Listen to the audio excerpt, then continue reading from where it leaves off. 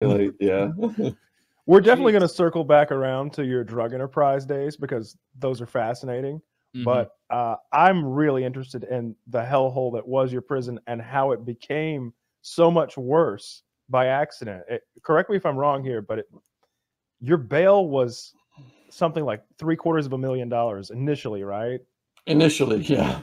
And your family all got together and raised, mortgaged a home, and a relative of yours who was a retired policeman came and spoke on your behalf at a bail hearing to try to get that reduced so that potentially you could get out and get back on the street again until you await trial, I suppose. And that backfired, right? The bail was doubled to $1.5 million cash only, and I was reallocated from medium security to maximum security. Now, I'd seen the cockroaches here and there, but I got to my cell in max security at about 2 in the morning. And there's a bit of light slanting in from the day room. I notice it's only a 2-man cell. There's 2 bunks at the back of the wall.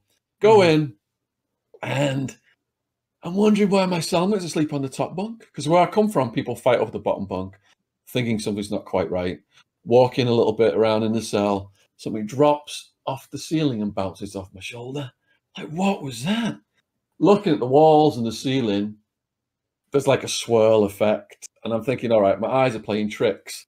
So I put my face right up to the wall, and it's just absolutely covered in American cockroaches. Nothing like I'd ever seen before in my life. So I'm thinking, all right, how's he asleep up there? He's wrapped a sheet around him. So 8 at night is locked down, 10 lights out.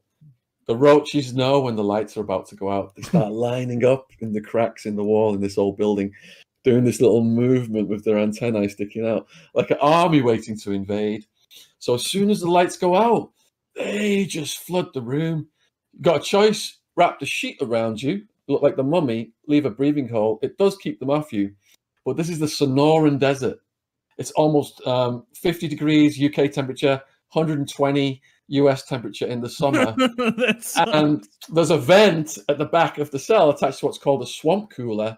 The only time that air was blowing was when the county health inspector walked through the building, and as soon as he left, it went back to the broken setting. And what I mean is we would ask the guards why it's working and just say, oh, it's broken.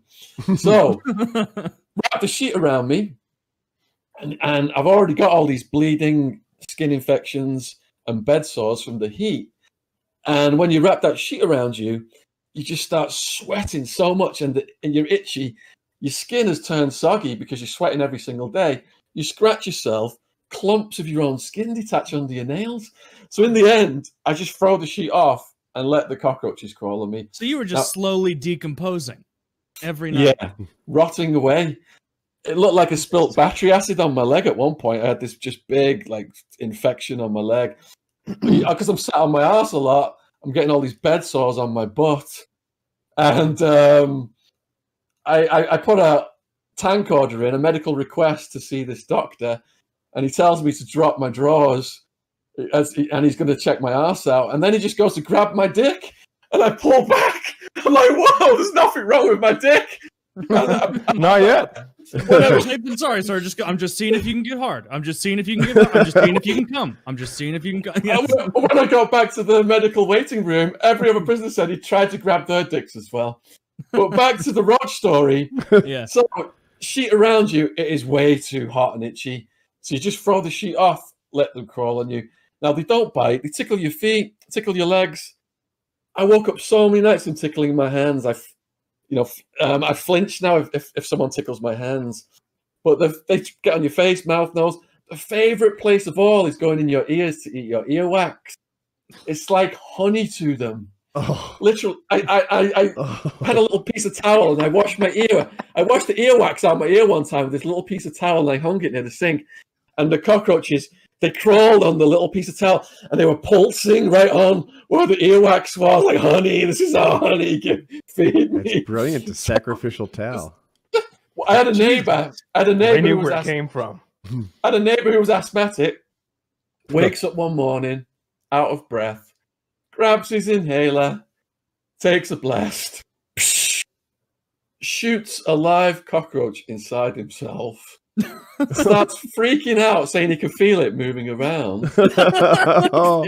He froze up his stomach contents, and somehow it's stuck inside him, and it won't even come out. Even in the daytime, there were so many prisoners were doing cockroach races on the day room tables, gambling on who would be the winner. Now, over time, you've got to just harmonize with your environment. And I was living with the cockroaches in that maximum security Madison Street jail for about a year. So in the end, you know, I'm just chilling with them, watching their habits. They communicate through these chemical smells.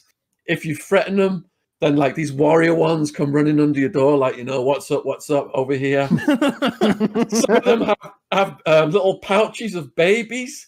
It looks like a section of a worm. And if they manage to get that under your bunk, and I would find them like attached to books and stuff, all the babies hatch and they go absolutely everywhere. But they will, yeah, all the little baby cockroaches, they're just all over the wall, just swirling and swirling, swirling. There was white ones. I don't know whether they were albinos or they were shedding their skin. People say they would survive a nuclear attack, and I agree. If you throw them in the toilet, they look like they're drowned. They're like this, but the little bastards are actually holding oxygen to themselves. And then I saw people just smash them and like completely flat. I'm reading my book, look over an hour later, and the fingers reformed. It's just gone on to have a nice day. So there was no concern at all. Obviously there was no concern. So the prison themselves were like, all right, it's fine for every single inmate to just live in a sea of cockroaches. And that's just the way they live. And I'm sure that also made everybody a little on edge. Sleep's not great. And so probably made it more violent, more shitty, just a circular, pattern there, right? Absolutely. The violence was nonstop.